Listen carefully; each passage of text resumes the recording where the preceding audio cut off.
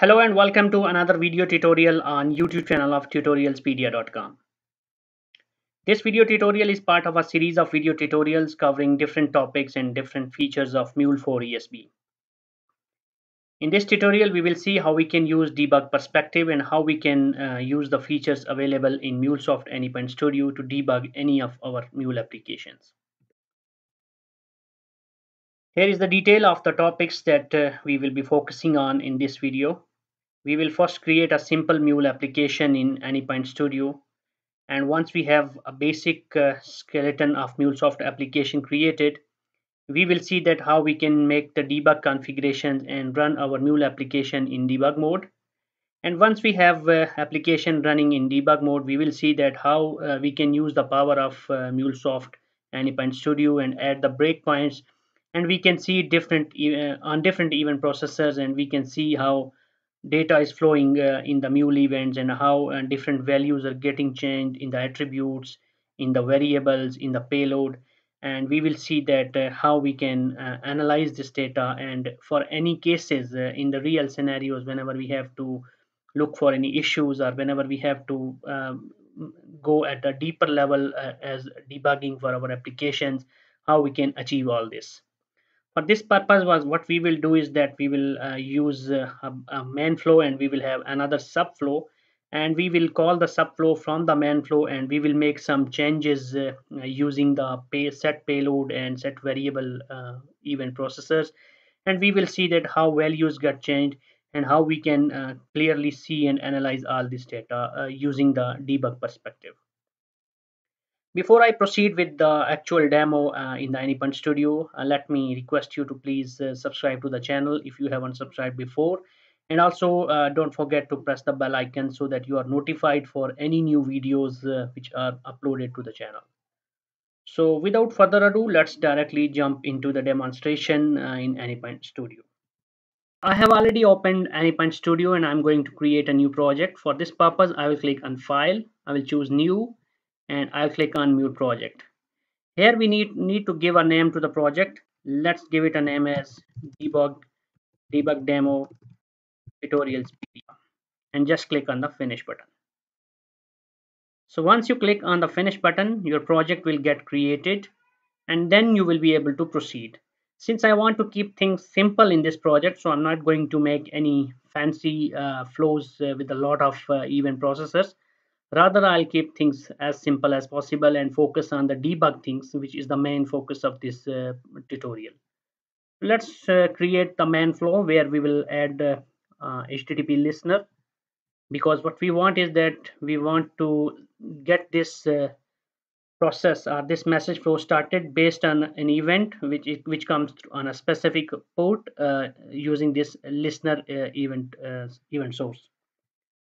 Let's now make the basic configurations for this listener. In the basic configuration, I'll click on this plus button, and then I will have to specify the host and port. By default, when you click on this configuration for the listener, the port is specified as 8081. So if this is available, you can utilize it. Otherwise, you can choose a different port. So for me, I will choose 8084, and I'll just click on OK button. You can also click on this test connection to verify if the connection on this host and port is valid and the port is available. But in my case, since I already know this port is available, so I will just click on OK without testing. So here in the path, let's give it a name as debug demo, and this will be the base path. You can add a slash as well in the beginning, but even if you don't add a slash, it will work. And in the advanced tab, I'm going to specify only get as the allowed method for this listener. Okay, now once we have this listener configured, the next step I want to do is to add a set payload. And here in the set payload, we will specify what exactly payload we want to set. By default, it takes the entire payload, but we are going to change it to attributes dot query parameters dot. I will pass a query parameter as name. So I will pick the value of this name query parameter and set it as a payload, just for the sake of this example. And then I will add another event processor after this, which will be used to set the variable. So I will use this set variable and I will drag it to the flow after this set payload, and I will set the value. Let's name it as id var, and in the value I'm going to specify attributes dot query parameters dot id. So basically I have specified two parameters. One is id, which I'm going to use here in the variable, and there is another parameter with the name which I will be using in the payload. Okay, so this id, whatever the value in the query parameter id will be passed by the user, that one will be set in this variable. After setting this payload, setting this variable, next I want to call a subflow. So in order to call a subflow, let me first create a subflow. So let me create a flow, and here in the core we have subflow. So I will just drag and drop this subflow, and now in this subflow let's keep the name as is without changing anything. And in the subflow I'm going to add another event processor, which is going to be the set payload processor. And this set payload, just for the sake of debugging, what I want to do is that whatever we are passing from the main flow to this subflow, I'm going to make some changes so that we can see in the debug perspective later when we are going to debug this, that how values get changed when we call a subflow, and how it comes back to the main flow once the flow subflow invocation is completed. So here I'm going to change this value, and what I'm going to do is that I'm going to hard code it. So I'll switch to literal mode, and I will just write payload from subflow. So you can see that in the main flow I'm actually passing the name parameter which we received as a query parameter, but in the subflow I'm manipulating and I'm changing it to some hard coded value. This is not a practical scenario, but since our focus is just to see how debug works, so we can do anything as we desire. The next thing that I want to do is that I want to add the set variable, and again the variable that we have set in the main flow, that one also I'm going to modify in this subflow. So we will keep the same name as id var, and again here instead of utilizing the same value that we received, I'm going to make a hard coded value as 100. So now what we do is that we have a main flow, and from the main flow we will have to call this subflow where we are manipulating, we are changing the values. So let's now use the flow reference and add this, drag this flow reference after set variable. And now in this flow reference we will have to choose which flow we want to call. So we want to call the subflow, and we want to pass the payload. Okay, so now what we have done is that we have done the needful to call the subflow from the main flow, and after that I will simply add a logger at the end. This logger we are going to keep it as is without making any changes, so that it logs the entire payload. Okay, so this is a very basic and a simple type of application where we have a main flow and a subflow, and we are not doing anything fancy here. We are keeping it as simple as possible. Now once we have created all this, the next thing that we need to do is to run it in debug mode. So in order to run it in debug mode, we will have to select debug configuration. So you click on run and debug configuration and you select the project. So we want to do this debug demo. No, let me take the correct name. The name is debug demo tutorialspedia. So I will choose debug demo tutorialspedia. Okay. And here in the Mule debug, we need to choose the debugger port. By default, it is 6666. So if this port is available, it's fine. You don't need to change it.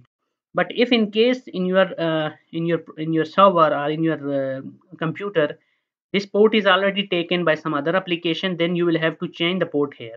So this will be the port which will be used for the communication of your AnyPoint Studio while running in the debug mode. So the internal communication will take place for the debugging purpose on this port. Okay, for our case, we already know that this port is available, so we will just click on the debug. So right now, whatever you were seeing was in the design perspective. So once you will see that the application runs in the debug mode, the perspective, which you can see here as well on the top right, we have Mule debug and we have Mule design. So it will change to Mule debug perspective. So we'll wait for the application to start running and converting it into the debug mode. You can see now it has been converted into the debug mode. So what I want to do is that I want to add some breakpoints. So on the set payload, I want to toggle the breakpoint, and also okay, I will not put another breakpoint because we will continue from this breakpoint.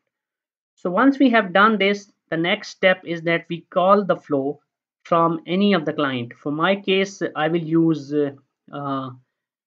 Postman. So you can use any of the client. Since this is a GET request, you can even use a browser and you can directly call from the browser as well. Okay, so in the Postman, I will type the actual URL http localhost colon 8084, which I'm using, slash debug demo. Let me confirm the base URL. So the base URL is debug demo. Yes, and then we will pass the parameters. Question mark name is equal to Ajmal. I will pass my name. Ampersand ID is equal to 1234. Okay, now if we try to call the service by clicking on the send button,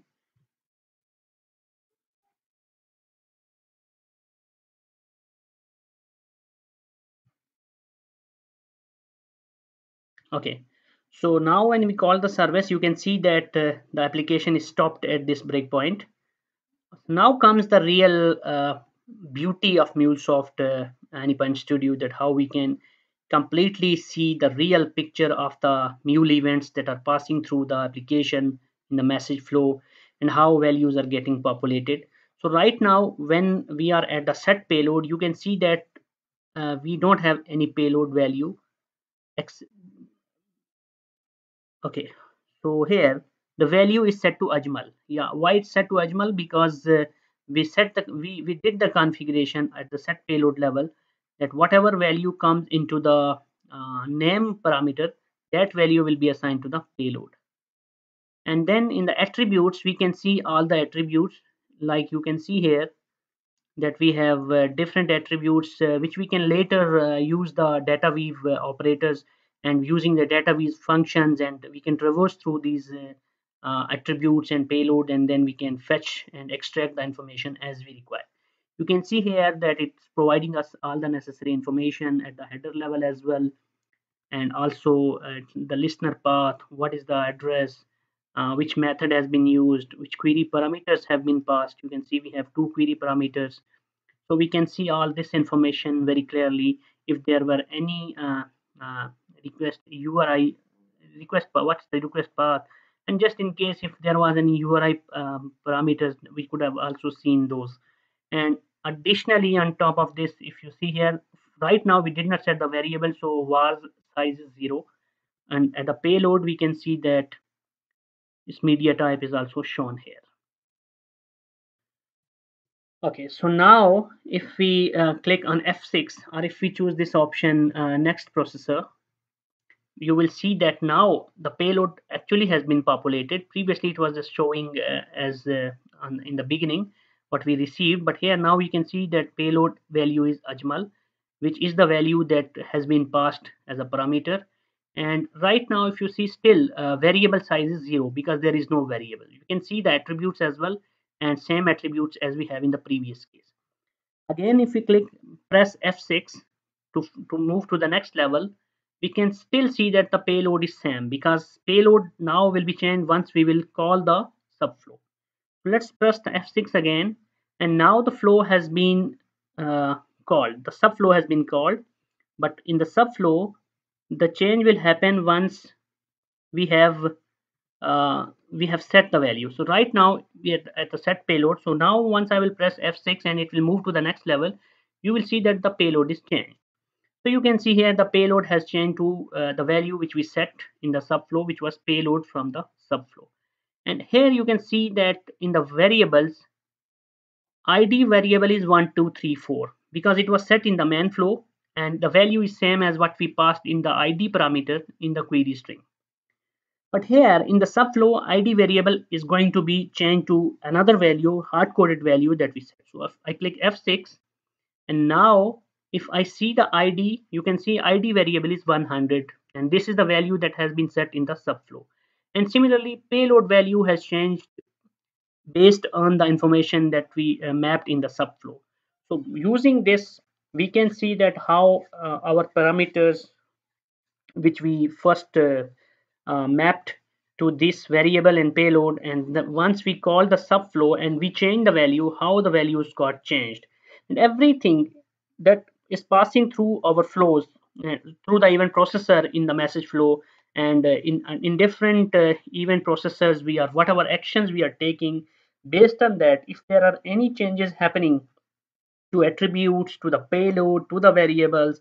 Everything is crystal clear for us using the debug perspective, and we can see the exact picture. And if we have any issues, if we want to debug to analyze certain things, and we want to see exactly where some specific change is happening and where we have to take some actions to correct it, those things we can identify based on the debugging that we are doing. So it becomes very handy in the real scenarios, and we can benefit from this debug feature and debug perspective in the AnyPoint Studio, and we can take the necessary corrective actions based on the information that gets populated into these attributes and payload and the variables in our message flow. So if I continue clicking F6, now you can see it has gone out, and we should have received a response. And you can see that we have received a response on the client because the timeout value was set to unlimited in the postman by default. So it keeps on waiting for the response. So in this case, we see that we have received the response, which is payload from the subflow. So that's how we use the powers of AnyPoint Studio and how we use the debug perspective. I did not go into the nitty-gritties and more details because I wanted to keep this project that I implemented for this demo as simple as possible and just focus on the high levels of debugging. And I hope that the information that I conveyed through this tutorial will be helpful for you. If you want further readings, you can go through my website tutorialspedia.com, where I have a lot of information for you, not only on MuleSoft but on the other related integration technologies as well, and different step-by-step tutorials as well. And of course, if you are focused on the MuleSoft tutorials, I have a playlist on YouTube channel of tutorialspedia.com, where different topics have been covered in detailed step-by-step tutorials. And you can go through those tutorials, and you can understand how we utilize the power of MuleSoft. And last but not least, official documentation of MuleSoft. That's the best resource for anyone to understand and to go through the technicalities and the nitty-gritties of MuleSoft ESP. And I hope that whatever has been conveyed through this video and in the playlist will be helpful for you. If you have any questions or if you have any confusions, feel free to write in the comment section. I'll try my best to respond to your queries and your questions as soon as possible. Thank you very much.